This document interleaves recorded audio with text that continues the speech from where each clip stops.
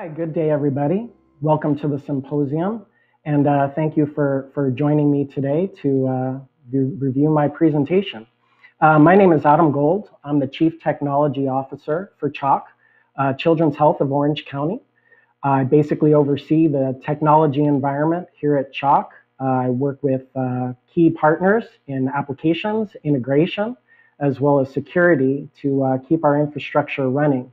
My team is responsible for basically all of the technology in the hospital, which includes mobile devices, desktop devices, all the way through over to the cloud infrastructure and all infrastructure in between.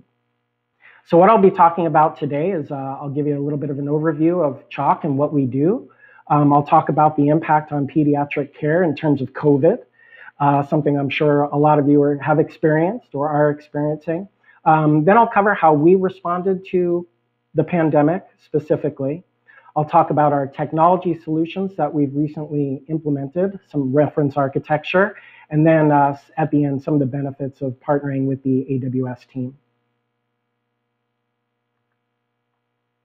So a little bit about CHOC. Our mission is really to make sure we're nurturing, advancing, and protecting the health of children in Orange County, as well as the surrounding counties, and ultimately around the world. And our vision really is to be the best, to be the leading destination for pediatric care. I've been here a little over 3 years now. Prior to coming over to CHOC, I was the CTO for the University of Irvine, California in San Diego. But it has really been a pleasure over the last few years working with the kids as well as the providers at CHOC. Truly a pleasure.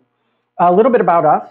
We're a total of 2 hospitals. Our main hospital is about 334 beds.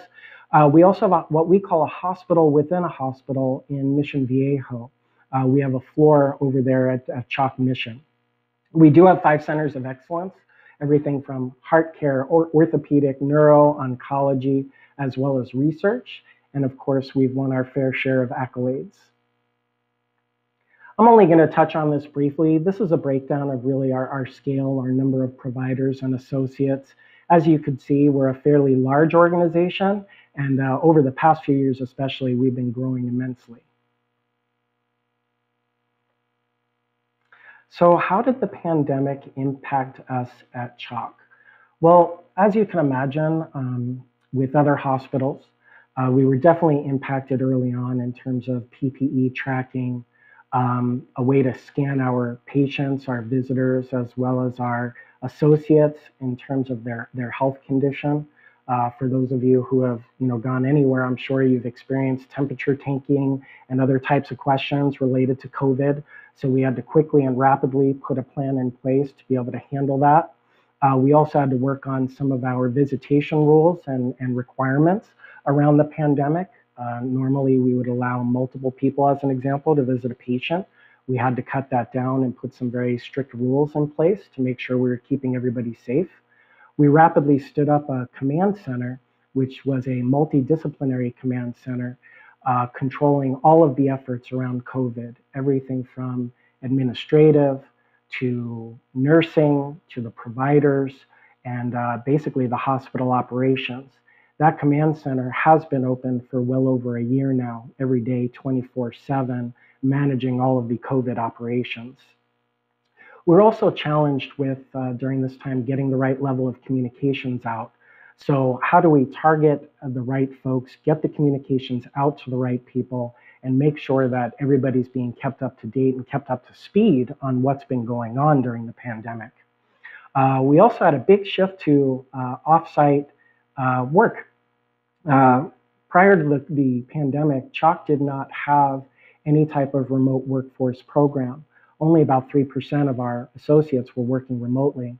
So within about 2 weeks, we had to rapidly define a process to get those folks off site. So I'll talk a little more about that. And then, as I mentioned earlier, limitations in visitation to the bedside and just overall hospital occupancy. So let me talk a little bit from a technical perspective about our response and where AWS came into play. The first thing that we needed to accomplish was to develop a screening platform. something that allowed us to quickly and easily scan, whether it be our visitors, our patients, or our providers and associates.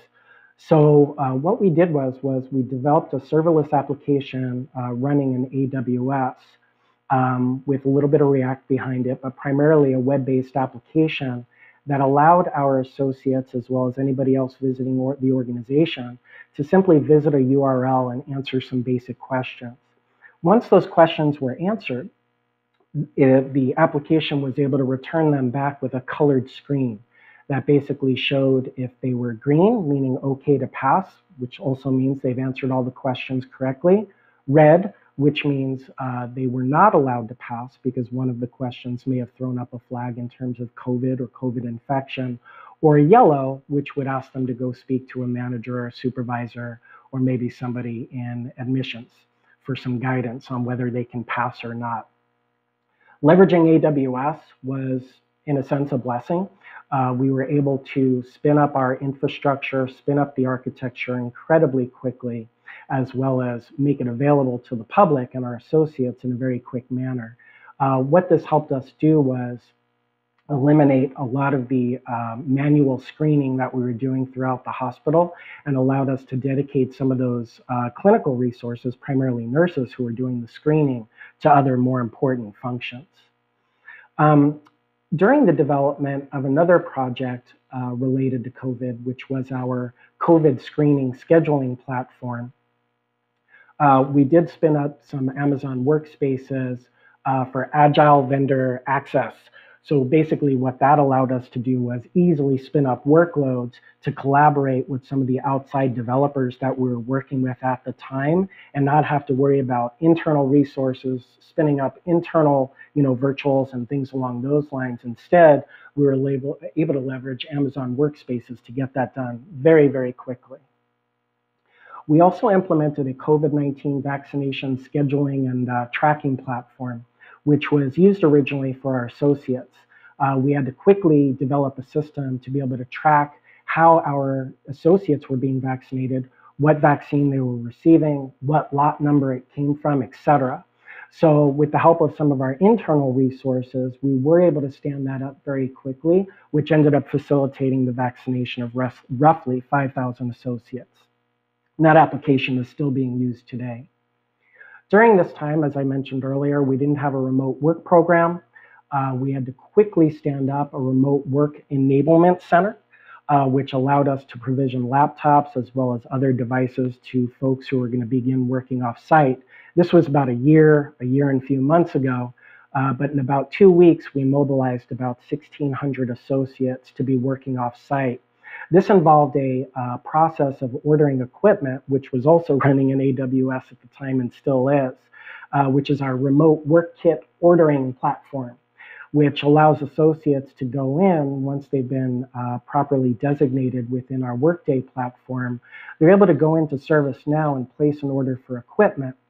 Once that equipment order is placed, they receive a text message as well as follow-up text messages giving them updates on the status of their order.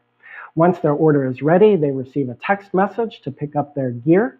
They come on site and we literally bring that stuff out to their car and put it in their trunk for them. And again, that's all running in AWS, and we were to stand that up in about 10 days.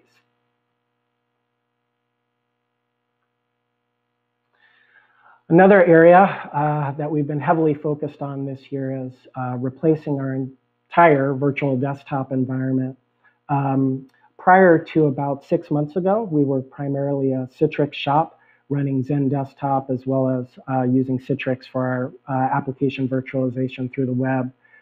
We made a strategic decision about 2 years ago to partner with AWS in conjunction with VMware to work on a new strategy. So over the last 2 years, we've been working on developing that new virtual desktop environment, which is going to provide a lot of benefits to our clinicians at the end of the day. Increased speeds logging in, ease of logging in, the ability to provide roaming for their clinical sessions, which means as they're going from patient to patient and room to room, they no longer have to relaunch all of their applications back to where they were. Instead, that session follows them, which is a huge win and a huge time saver. Unfortunately, I don't have any metrics just yet because we just started, but hopefully in the future I'd be able to share that at another time. As I mentioned, our entire VMC environment, which is our virtual desktop environment, runs in AWS in a 50-50 split, meaning we have infrastructure residing on site, running half of our virtual desktop environment, and then we have another half running in AWS at any given time. We have a total of about 400 workstations running at any given time, which is really 400 clinical sessions that are being accessed from throughout the hospital or any clinics. One of the biggest things I want to make sure I point on is that roaming capability. Being able to provide our providers, meaning our caregivers, with the ability to roam and maintain their sessions has really added a lot of value to their workday and given them a lot of time back.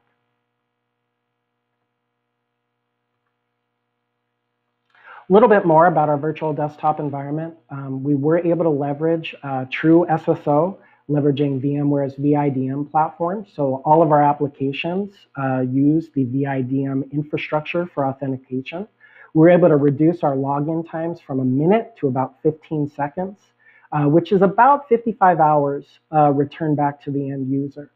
Cloud file storage, we're using OneDrive right now since we are an M365 environment. All of our VDI instances, obviously, were deployed on Windows 10 with the full version of Office. So all in all, when you take all of that and bring it together, it really provided a great environment for the clinicians to work out of. Without getting too technical, this is just an overview of our infrastructure and our environment. Kind of shows how we've decided to lay things out, which regions we're using within the AWS environment, as well as our on-prem data center.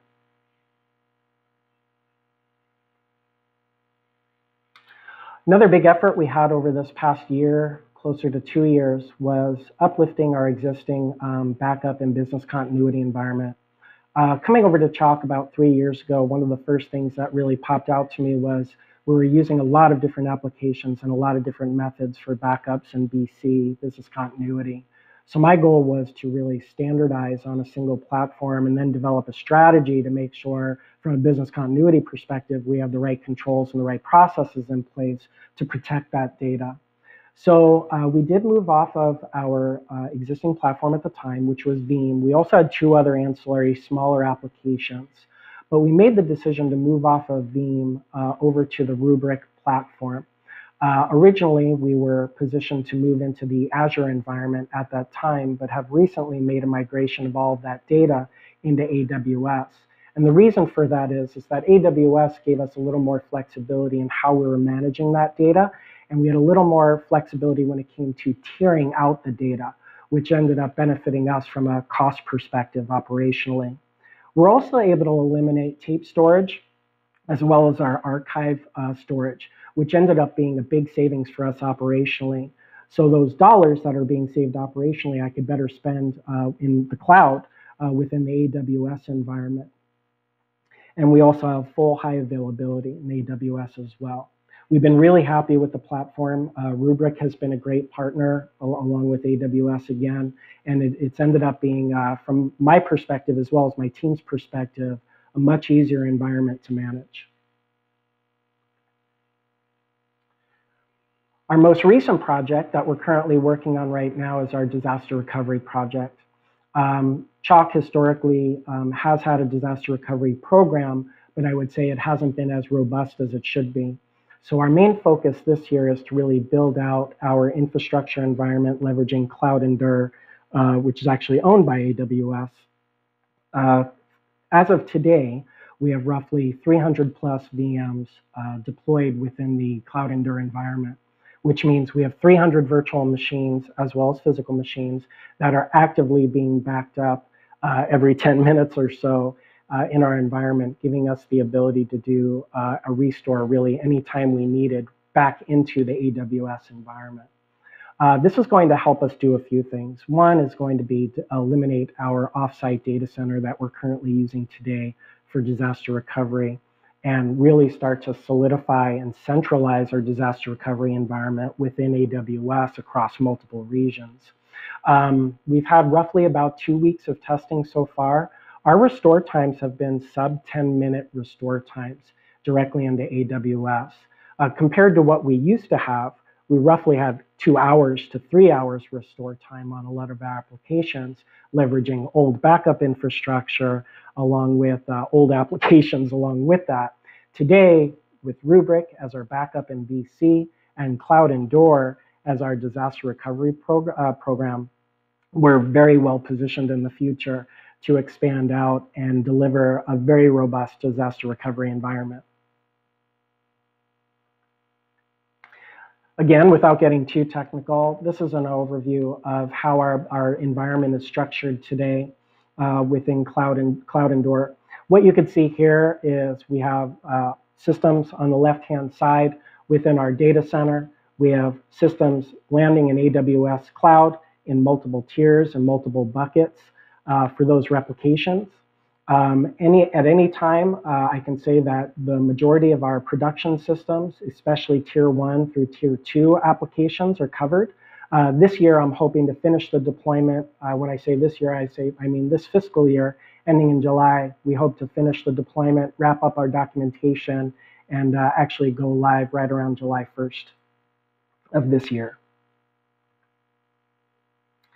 My last slide is really to talk just a little bit about how we're forward thinking. And what I mean by that is some of the hot topics that are on our plate today that will likely move forward over the next couple of years. Obviously, we'll be seeing a lot more continued growth into AWS. AWS really has become our de facto standard for the majority of our cloud projects and cloud offerings out to our customers. Robotic automation is probably going to be something that is going to kick off quite a bit over these next couple of years.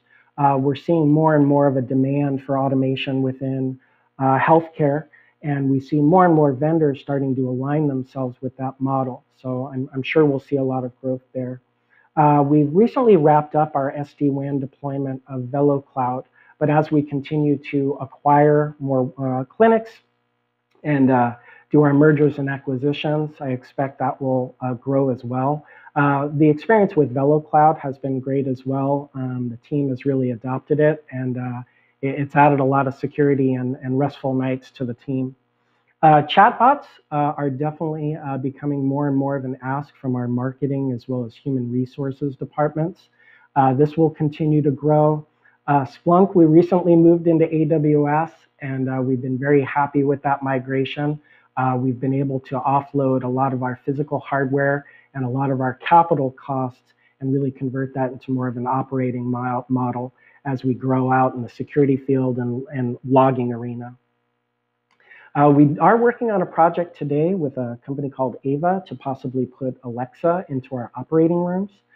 This is very early on, and it's very early on pilot, but this is a little bit of a partnership between us, Ava, as well as AWS or Alexa for Health, allowing us to put Alexa in the operating rooms or possibly the patient rooms to help retrieve basic data from the internet. This is not necessarily patient data that we'd be receiving, but this would be reference materials from the internet being projected on a large screen for the surgeons and doctors. Which leads us into Alexa at the bedside for our patients. We have been having early on discussions about possibly putting Alexa at the bedside to help with patient entertainment, but also help with patient education. And then lastly, during the pandemic, we were able to deploy virtual bingo, which runs in AWS, out to some of our departments so they can have a little more engagement amongst their teams. Virtual bingo was developed in-house by a developer on my team, but built completely within the AWS environment. And I'm happy to say many departments leveraged that as some of their remote gatherings during the pandemic. So here's a little blurb for you. I thought I'd leave just a little comment at the end here. Our partnership with AWS really was exactly that. At CHOC, we're always looking for partners to accomplish great things with. And the big difference between a partner and a vendor is that the partner has a vested interest in what you're trying to achieve. And AWS really has showed us that. And I really do look forward to working with the team and sharing more of this great stuff with all of you guys in the future. Thank you very much, and I appreciate you attending and watching my video.